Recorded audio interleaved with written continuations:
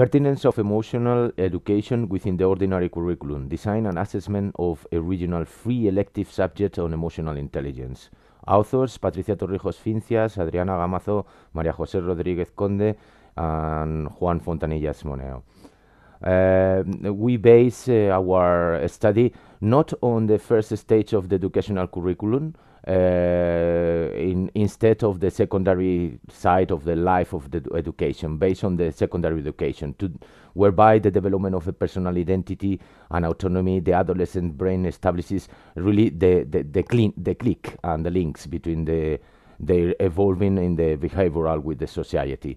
And the design of the emotional educational subject, we really focus on a variety of theories and on the model for emotional competencies, and really we design based on these aspects: objectives, competencies, contents, teaching, methodology, activities, and evaluation.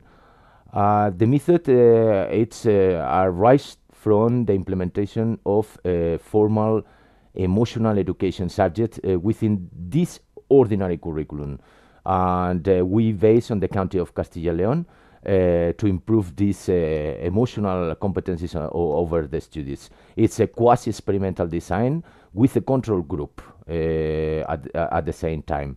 Really with a simple method whereby we enroll the students in a voluntary way upon a compliance by their family, whereby they need to be authorized by the family or recommended by the teachers, and other aspects that intricates with the socio-family characteristics for both groups we related are really similar. The instrument use really focus to measure the levels of emotional intelligence. It's made up by 60 items in this case, and 5 main dimensions: intrapersonal, interpersonal, stress management, adaptability, mood, as a basic of our study for the emotional intelligence. In other words, self-awareness and expression, social awareness and relationship, emotional management and regulation, management of change, and self-motivation.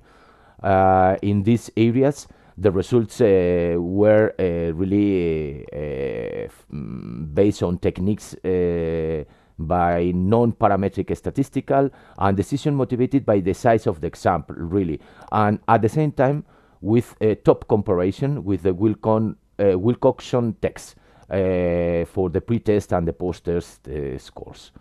The results are really very motivational. In all the areas, the measurements were providing related features about the improvement with the emotional education subject. In the pre-test and the post-test, mainly in the experimental group, but also in the control group, were detected as a real apparent improvement. As a conclusion, we could say that the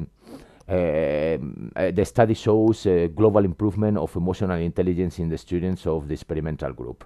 All of them receive a significant improvement in the mood dimension, which includes the self-motivation, happiness, and this discipline with the well-being.